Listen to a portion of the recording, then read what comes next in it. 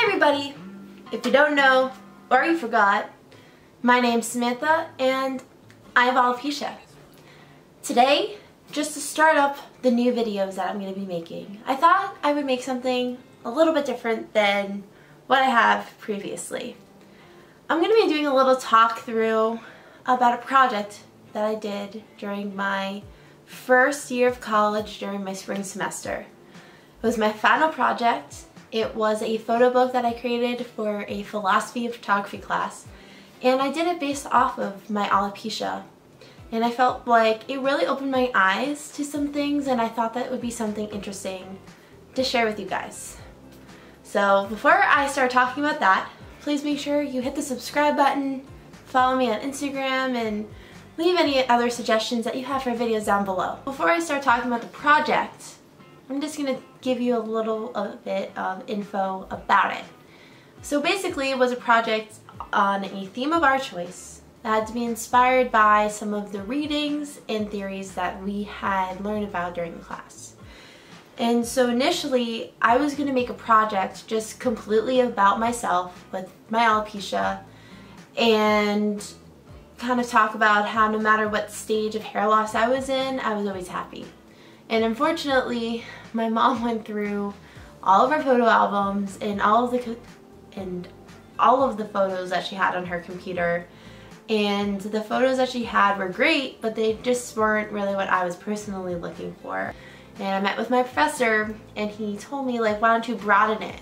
Make it about just women in general with the perspective of hair in society. And I thought that was a really great idea, so I rolled with it. I not only talked to some students my age and took pictures of their hair and asked them stories about themselves, but I also found some pictures and articles about iconic celebrities who are known for their hair.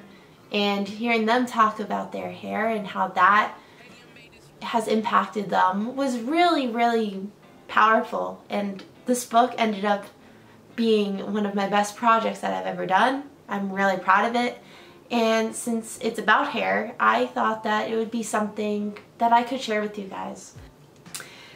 I'm gonna go really quickly and show you guys the book super fast. You can go into the settings on your computer, on YouTube, and change the speed of the video if you want to see it slower, or you can just pause on each clip to see it all, but I'm just going to go through it quick. So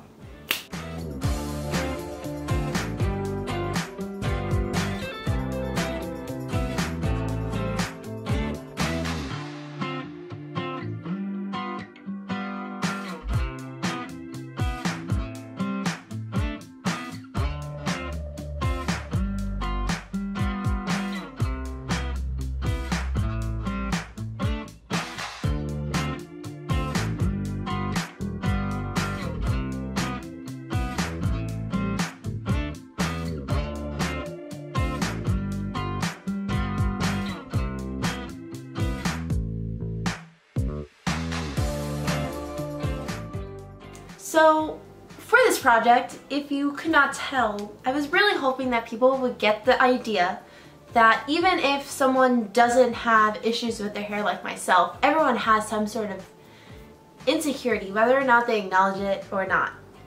Hair is so valuable to society in the fact that people will judge you whether or not you have hair, whether your hair looks frizzy or straight, whether it looks curly or wavy or has any texture to it, depending on its color, such as, sorry, that was harmony, depending on, like, you know, stereotypes with color, such as like the dumb blonde or things like that.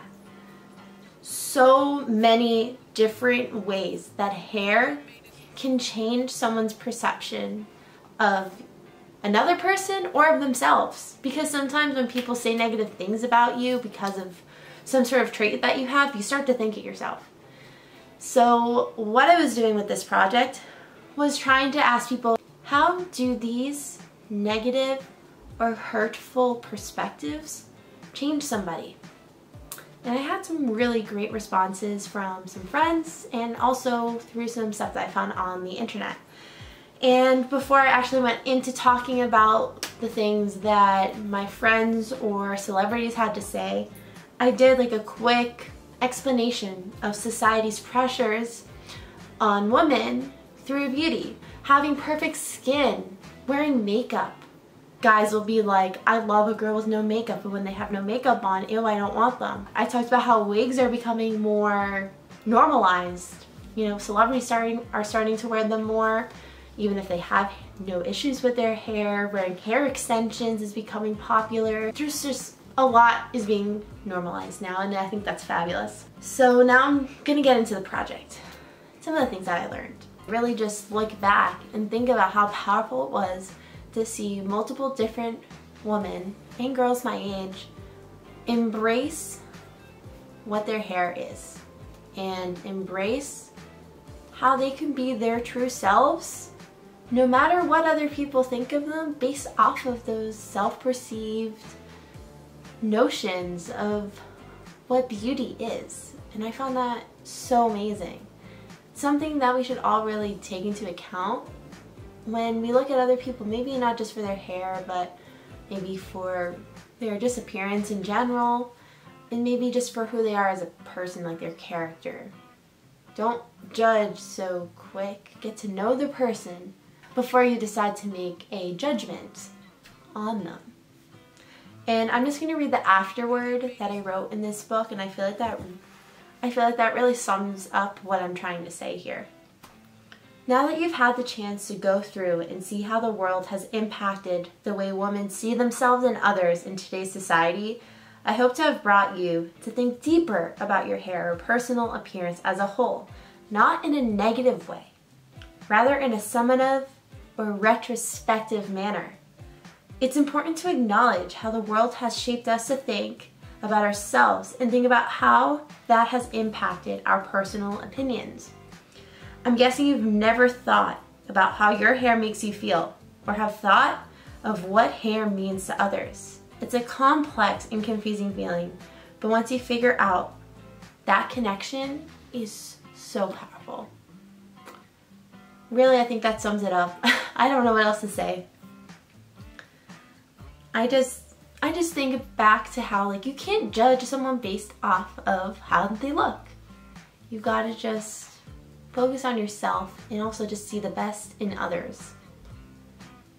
And you know, through my project, and I had a lot of people make comments during my presentation for my final saying that their eyes were open too. They didn't really think much about how maybe their comments about their own hair or how other people thought about their hair was really negative. They were like, oh wow, I didn't really think about that. Oh wow, I didn't think that people would have such interesting stories about how people took themselves the wrong way because of how someone looked.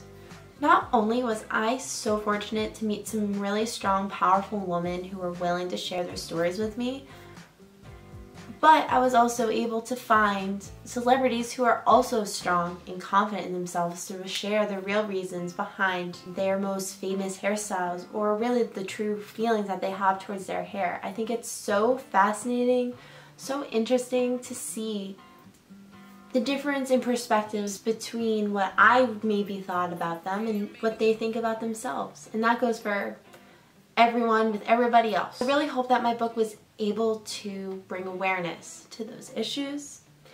And I think, and ultimately, I just think that through this entire story that I was able to come up with, and this theme that I created this book with, really emphasizes how hair and societal expectations have really affected women today. Unfortunately, it's not in the best, but if we just work on ourselves and we teach people to be accepting, as I'm trying to do here, and how many people are trying to do all over the world through their perspective platforms, I think we can make a lot of change. That's gonna be it for the video today. I feel like I was talking a little bit more serious, but I hope that through this video you really got a new perspective that hair doesn't only affect bald or alopecia girls or people who have other autoimmune or just diseases in general that cause hair loss. Rather, you just learned that hair affects everybody, no matter what. You may not realize it, like I didn't really think about it either, but it does. So I'm gonna go. Harmony, you wanna say hi? Anyways, Harmony and I are gonna go. I think she might need to go to the bathroom. But don't forget, you are you with or without your hair. Talk to you guys soon. Bye. Ah!